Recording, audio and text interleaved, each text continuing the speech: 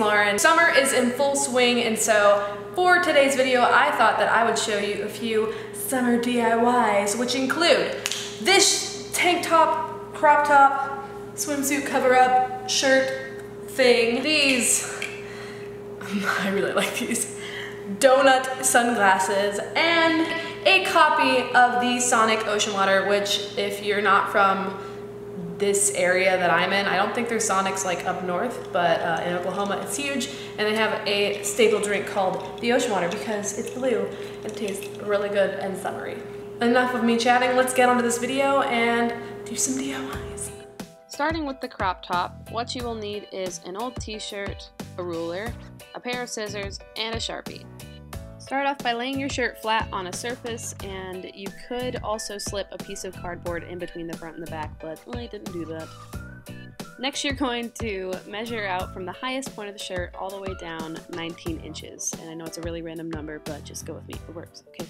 Put a dot where 19 inches would be, and then use the ruler as a straight edge and mark dots all the way across, like so.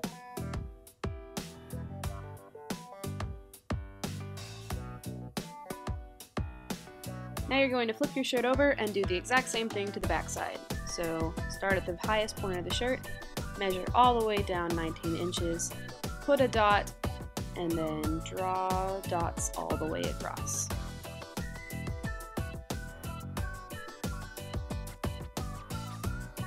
When you're done with that, flip the shirt back over so that the front side is facing up. And now you're going to measure out to cut the sleeves. This part is optional, but I decided that I really wanted to make a tank top today.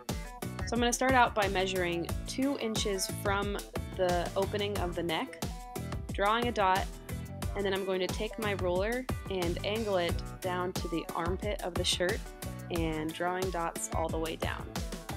It's like one big connect the dots game. Then you're going to do the exact same thing to the other sleeve.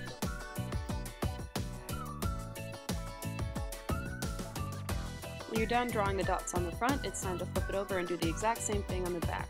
So again, it's 2 inches out of the opening, dots all the way to the armpits, and the same to the other sleeve. Okay, now flip that bad boy over and it's time to cut it up! Start by cutting a slit up the side of the shirt, and then you're just going to cut all the way across. Don't worry about the lines being perfectly straight here because you're going to kind of mess them up later. Then you're going to have this little flap, so just cut up the side and BAM! It's gone! Alright, now flip the shirt over and do the exact same thing. Like I said, don't worry too much about having the lines be perfectly straight because you're going to mess them up in just a minute. Okay, flip the shirt back over and it's time to cut up the sleeves. Start by making a tiny incision at the top of the shirt. Incision? I've been watching way too much Grey's Anatomy. Alright, now cut all the way on the front of the shirt down to the armpit, just following the dots. Then flip the shirt back over, and you're going to do the same thing to the back side.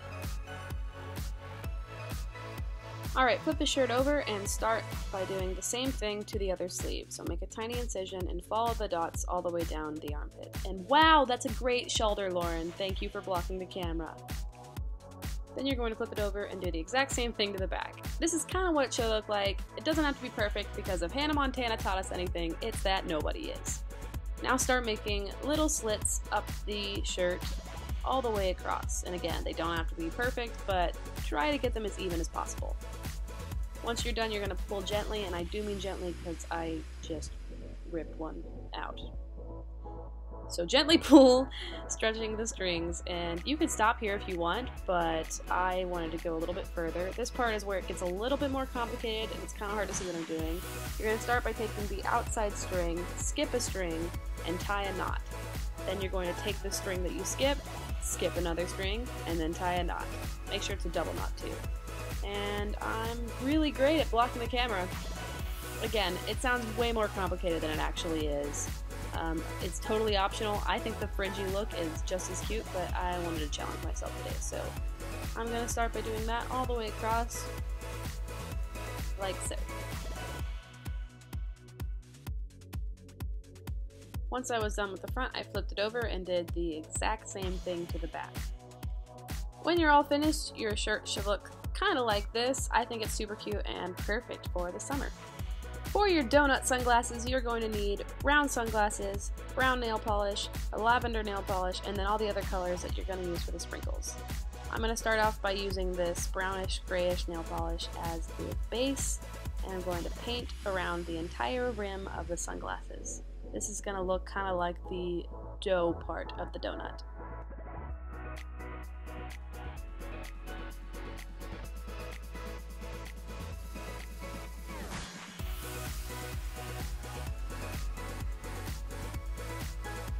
Once you're done with the base coat, it's time to frost your donuts with a pale pink or lavender color.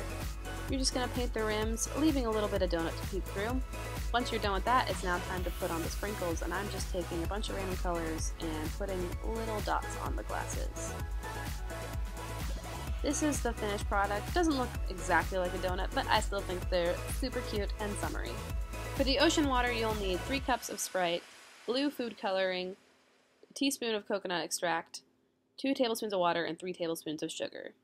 Start by combining the 2 tablespoons of water and the 3 tablespoons of sugar in a microwavable safe bowl. Microwave them for about 30 seconds or until the sugar is dissolved. Once it's dissolved, pour it into a punch bowl, which I just have a mixing bowl because #NoLife. Then you're going to pour in your Sprite, your teaspoon of coconut, and my personal favorite, the blue food coloring. Then you're just going to combine that until it's all mixed together. This is what it should look like when you are done, and that is all of our summer DIYs. I hope you guys enjoyed this week's video. My tongue is probably really blue from all the ocean water that I've drank, but I hope you're having a great summer. Have you gone anywhere? Are you going anywhere? Let me know, comment down below, and I will see you next week with a brand new video. Bye!